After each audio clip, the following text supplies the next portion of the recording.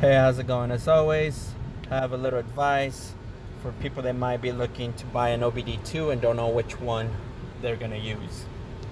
Of course, you can go to AutoZone, buy a $30, $40 one, maybe even 20 bucks, and it has 3 buttons and you got to do everything with those 3 buttons. And then you still have to whip out your phone and search for the problem online. Well, as you know, there's a app for it. It's called Torque. I'm going to be going over that one. I am going to make a video about Blue Driver later on, but right now we're going to focus on the Torque one. That's a phenomenal app. It's free. I do have the paid version, but it kept turning on my Bluetooth and killing my battery, and so I didn't really care for it. All the stuff is on the free one that I need. So I'm just going to show you real quick my setup. I already had it connected. I've never really had a problem with disconnecting it. That's why I just already had it set up. On the top right corner, connected ECU, okay. Right here I have my coolant. Some of the cars don't have coolant gauges, so it's good to have this one.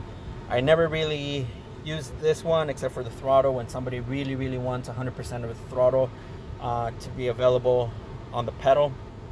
But when do you really ever open full throttle on the road? I guess you can do it when you're street racing, but I don't really care for that part. This one is emissions readiness. If you've ever had a check engine light, disconnect your battery, connect it back on, you go to the emissions test, and then they tell you it's not ready. You got to run it a little bit more. This is why it's really nice to have it. That way you don't run into that problem. Of course, this car is all green because it's a solid car. Right here I have my RPMs, because again, some people don't have that on their gauges and it comes in really handy. Other than that, it's my O2 sensors. Of course, if the needle is solid, it's not fluctuating like this one's, it's probably the O2 sensor that's causing it and it needs to be replaced. This one only has 2, pre-cat, post-cat, only has 1 cat.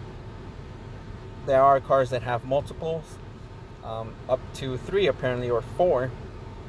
I wouldn't want to mess with that kind of car. But that's pretty much it. That's all I really need to troubleshoot my cars.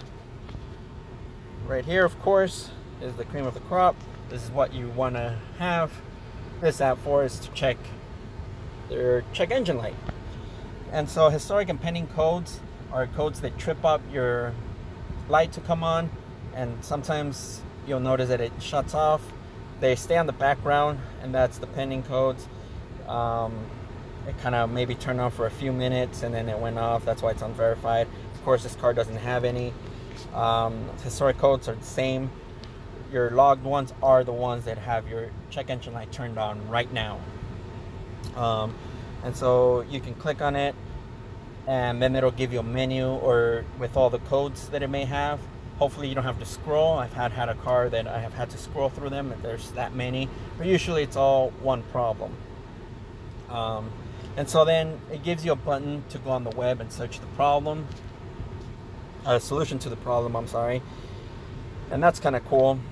You can't get that with a cheap OBD2 scanner. Then of course you clear the fault codes. I'm not gonna click it because then this stuff goes to yellow. I don't have emissions coming up, but I just don't care to do it. But it'll say incomplete, and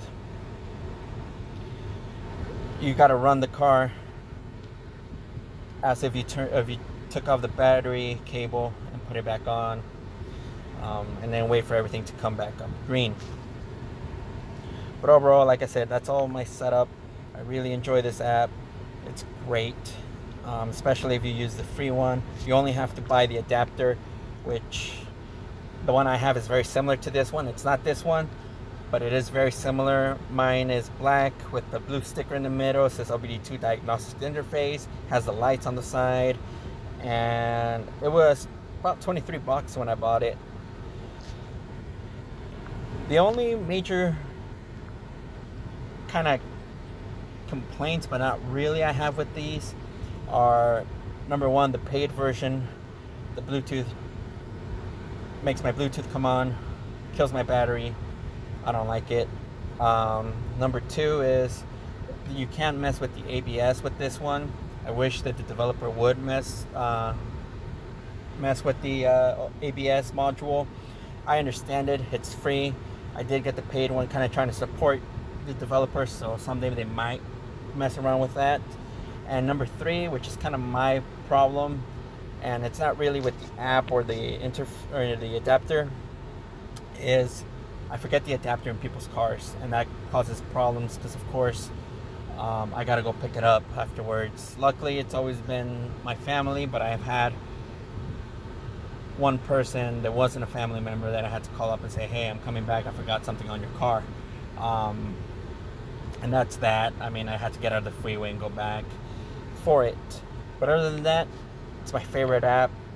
I will do, like I said, a review or kind of a glance on the Blue Driver just to show you my problems with it. It is a good app. Would it be worth $100? I don't know. I'll let you be the judge of that.